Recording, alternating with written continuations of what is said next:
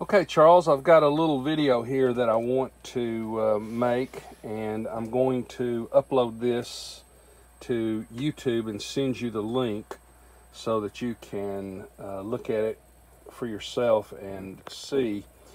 This is your onboard glow driver, and I've checked it from one end to the other, upside down and backwards, and I just can't find anything wrong with it. This is your battery. This is your glow driver. I'm using one of my servo testers for the signal, so I don't have to have a transmitter and receiver.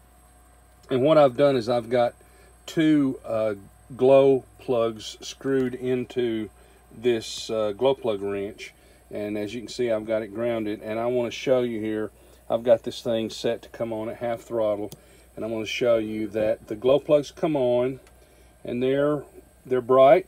They're as bright as they should be, but they're not too bright, and it's not burning them out.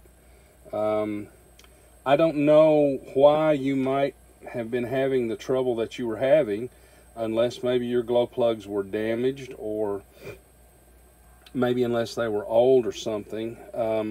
But these are not new glow plugs. I don't know if they've ever been running an engine or not, but they're not new. They're OS, I think these are OS 8s, but I've been using them to test glow drivers and things for years and years and years, and I'm going to turn them off here.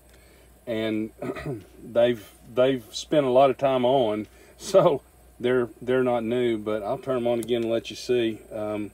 They're doing fine. Your glow driver's working fine. The only thing I can suggest maybe is that if you're going to test them, it says this in the instruction, but I think you said something that made me believe that you already knew that you have to have them both connected, because if you don't, the current going to just one is too much. I'm turn them off again so I don't run your battery down. But you may have accidentally not had one connected or something, and that will pop the one that's still connected. The only other thing, I'm turning back on again, the only other thing that I can think of might be if you don't have the glow plugs screwed into a wrench or something like this, where maybe they can get rid of a little heat. If they're just laying out in the open and you've got them grounded with a wire or something, that might let a glow plug get too hot if you leave it on for too long.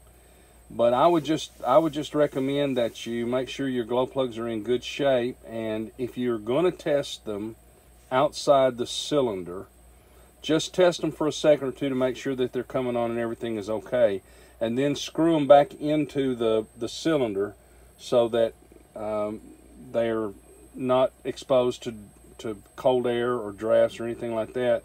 But as you can see, they're working great. So I'm gonna upload this video to YouTube and send you the link so you can have a look at it, and you can be confident that everything is working okay. And then if you keep having trouble, give me a call and we'll see if we can explore some other option for you. So just wanted to let you have a look at this. Okay, I'll get this boxed up and headed back your way, Charles. Thanks.